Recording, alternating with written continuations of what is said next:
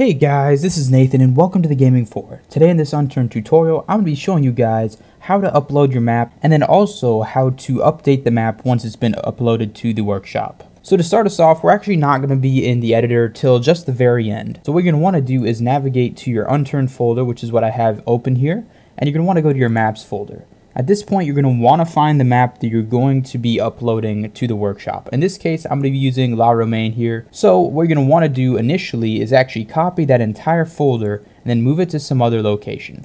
I'm going to be using the map backup folder. This is a folder I created, and so this is just sort of an area where I keep backups of my maps. And wherever you're at, make a new folder as well. And I'm going to name it Romaine Upload. Now, you're going to want to place your map inside of this folder. And the important thing here is that this folder is completely empty except for your map and your map files. Alright, so at this point, you also want to make some sort of cover photo for your map. I've got a cover photo. This will essentially be the main photo on the Steam Workshop for the map. So this one fits the bill. It's also a JPG. The two supported formats are JPG and PNG. So if you're having trouble getting below that 1 meg threshold, you might want to use JPG because they generally have a bit smaller save sizes. Alright, so once we have this set up, we're pretty much ready to begin uploading the map. And so at this point, we will launch Unturned and we'll start working from there. Alright, now that we're in the game, all we have to do is go to the workshop section and then hit the submit button. And this is where you're going to see a form that you'll essentially just have to fill out in order to upload the map. So there are a few required things here. The name is required,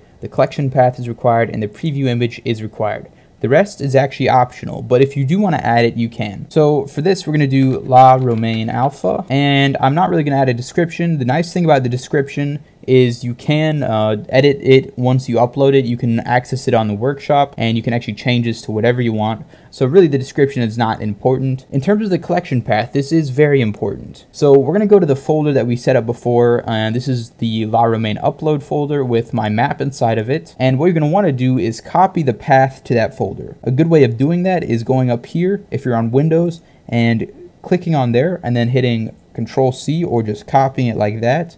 And then you're going to want to paste it with Control-V into this location. Also, place a / at the very end. In terms of the preview image, it is important that the preview image is under 1 megabyte, otherwise it's going to throw you some errors. So we got to go back to the desktop where we saved this before, and a good way to find the path for this is by right-clicking it, going to the properties, and under the general tab you should see a location, and so the location is C and then this sort of thing. So you're going to want to copy that, and you're going to want to paste that in there. Then after that, you're going to put a / and then the name of the picture. And then you also need to make sure that you specify the file extension name. So in this case, it's a JPG. If it's a PNG, do .png. All right, so that's pretty much all we need in terms of the necessaries. And lastly, we've got a couple buttons down here, and most of them are sort of toggle. So this button right here controls what type of item you're uploading. If it's a map, you got a couple options over here. You can do survival, horde, or arena. Obviously, depending on what it is, it's going to be a little bit different for objects, items, vehicles. There's all sorts of options there. Depending on what you're uploading, you'll change that accordingly. Also over here, you got public, friends only, and private. That'll control the publicity of the map. For me, I'm going to do friends only for this alpha. And also right here, we've got ready to use or curated. So if you want the item to potentially be curated, you'd upload it with this setting. Otherwise, you're going to be using ready to use. So once you have all your settings in there, everything should be fine. You're going to hit the create button. Alright, so once you hit this button, it should go to this blank screen, and it seems like it may be broken. Essentially what it's doing is just submitting the map. And so this is normal, and should be what happens. So once you have the map uploaded, that's pretty much all there is to it. It's up there depending on your settings. It'll be like friends only, public, private. As you guys can see, it put the cover photo there as well. And from this point, we could edit some of the things over here. We can edit the title and description. As I mentioned before, we didn't have to upload it with the description because we could edit it afterwards. And so, of course, if I wanted to do that, we could do that. But yeah, essentially, that's all that goes into actually uploading it initially. So let's say we want to update the map and then maybe upload it again. This is essentially how you do that. So the only thing we really need to do to re-upload this map is to essentially just grab a new version of it. Obviously, I haven't worked on it. I haven't changed it any, but that's completely fine. We don't really need to change it to re-upload it. So we're going to go to the Romaine upload folder that I used before. This is our map from before.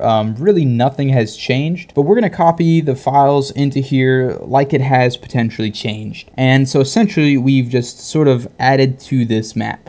All right, so now that that's done, all we have to do is go back into Unturned. We actually have to open it back up. And while you're at it, while you're starting it, you might want to copy this path again, because we're going to be using that when we re-upload the map. All right, so now let's actually add to this map and maybe add another version to it. So we're going to go back to the submit page. All we really need to do is give this a new collection path. Once you've got the map initially uploaded, you don't need to add the name again. You don't need to add the preview image again, or description, or change note. You can add a new change note if you want. You could do version maybe like 2.0 or whatnot, and you pretty much don't have to worry with any of these settings as well. All you really have to do is click back on this Romaine alpha release, which should have shown up when you've uploaded in the first time. Now, once again, it's waiting, and it'll just upload that in the background, and once it's uploaded, it'll once again send you to this page, and that's all that it takes to update your map once you've uploaded it. Alright guys, so that's pretty much it for this video. That pretty much covers all the basics, pretty much everything you need to know.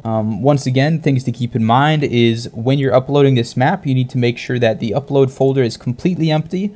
There needs to be nothing else in there except for the single map file. Also, the cover photo or whatever you're using to upload with it, you need to make sure that this thing is under 1 megabyte.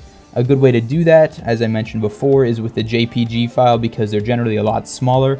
You also might have to reduce the quality. So besides that, that's pretty much it. If you guys are interested in this map, Romaine, it is one that we've been working on. I will have a link to a video sort of going over what it takes to get into the alpha, because it is going to be a closed alpha for this map. So if you guys are interested in that, I will have a link below in the description. Thank you guys so much for watching. Please like this video if you enjoyed it, and please subscribe if you want to see some more. I will see you all later.